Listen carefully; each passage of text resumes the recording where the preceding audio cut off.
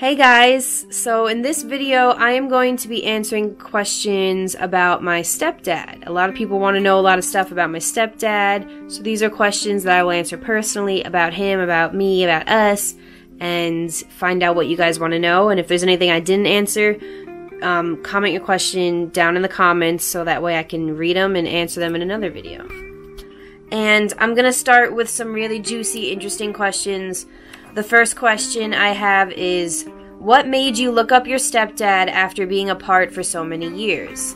And this is a question I get a lot, and honestly, it all relates and starts back to the fact that I reunited with my birth dad first. And that was something that happened totally on its own, and I didn't really have much part in that. He kind of reached out to me, but that whole reunion with him really inspired me and made me realize if I can reunite with my birth dad who I've never met before, then what's stopping me from reuniting with my stepdad who I miss and I love and I want to see?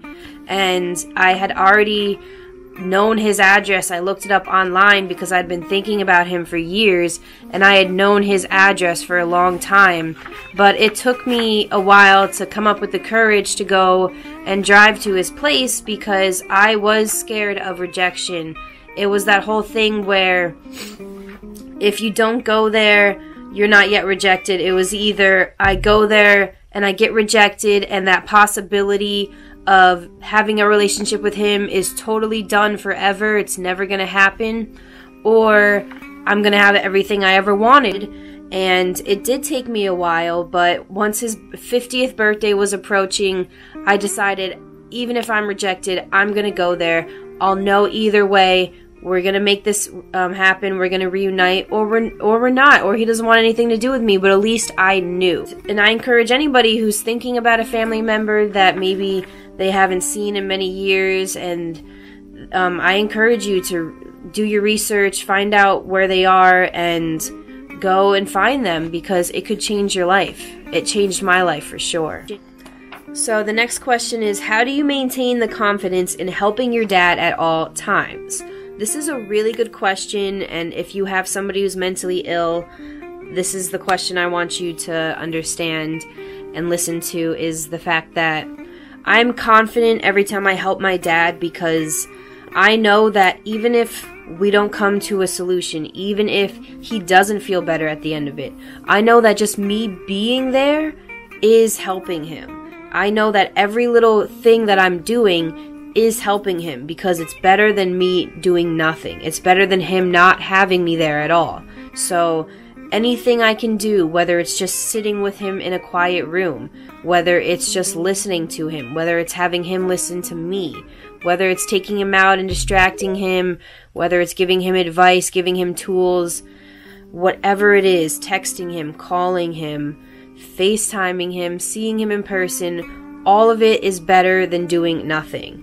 And that is how I have the confidence, because I know that it's okay if it seems like me, whatever I'm doing, isn't actually helping him at all, because it only seems that way. In reality, I am helping him, and I know that I'm helping him just by being there for him in any way, in all the ways, in the small ways, in big ways. They all help him. Because like I said, it's better than nothing. It really is. So if you feel like, if you are there for your loved one and you feel like you can just never get them out of that mental state and you can never help them, there's no solution, and you want to give up, just do not give up, because what you're doing is helping them. And they're going to remember what you did for them when they go off on their own. They're going to be very grateful and very thankful. They're going to be better off than they were if you didn't do anything.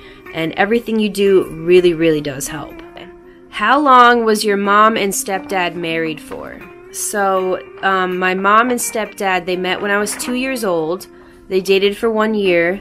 They got engaged after that 1 year, and then they got married 1 year later. So they were together for a full 2 years before they got married, and then they were married for 10 years. So in total, they were together for 12 years, met when I was 2, so by the time they split up, I was about to turn 15, just a month shy of, a month shy of 15.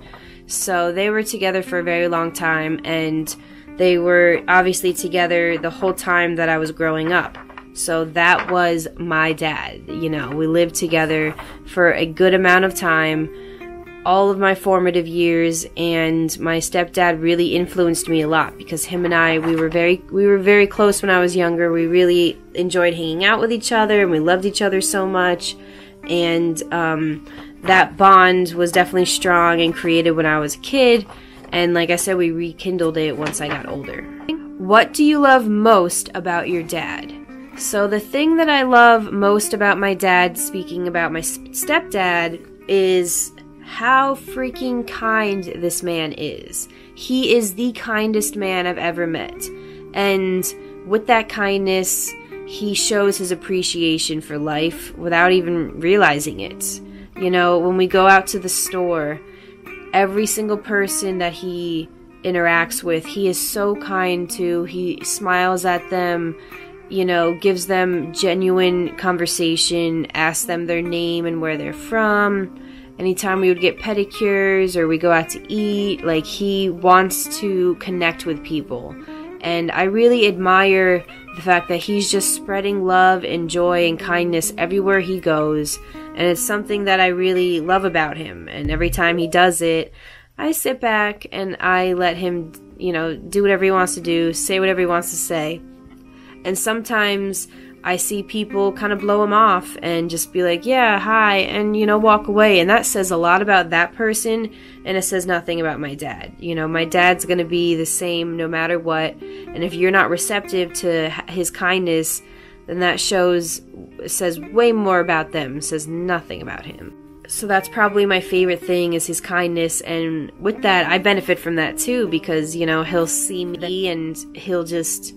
Like, just today, I saw him today. We had dinner together at Red Lobster, and, you know, I threw on some accessories, some earrings, some rings, and bracelets, and he was just he complimented each thing on me. He complimented my makeup, everything. He just compliments me like crazy. And not only does he give me physical compliments, but he compliments my character. And if I show him love and show him support, he's like, thank you so much. Like, he really shows his appreciation and his love, and it's just something about him that I admire so much, is like him expressing his feelings so well. He's so amazing in that way. What is your favorite thing to do with your dad? My favorite thing to do with my stepdad is when we play music and we sing together. A lot of times this happens in the car when we're driving somewhere. I'll play one of his favorite songs, and he can't help himself. He'll just start singing with such passion and such confidence, and he really gets into it, and he's really loving it, enjoying himself. He is such a music person, especially 80s songs. He really loves his music, and because I've been with my dad so many times, I know these songs and all the lyrics to them as well, so I sing with him, and I feel such a connection to him when we're both singing the same song at the top of our lungs so passionately. Maybe now we're holding hands. I just love that, and it reminds me also of when I was a kid. This used to happen all the time too, and my dad, one of my favorite things that my dad would do singing wise when I was a kid was he would put my name into the lyrics. Like, if the lyrics literally were twinkle twinkle little star, he would say twinkle twinkle little Katie. It wasn't that exact lyric, but that's just an example of he would just put me into those lyrics, and he still does that today sometimes, and it's just such a cute, funny thing that he does, and it's totally one of my favorite things to do, like my favorite thing to do with him ever. That's all for this video, guys, but if you have any more questions that I didn't answer about these topics, please put them in the comments so I can answer them in a different video, and thank you so much for watching, guys.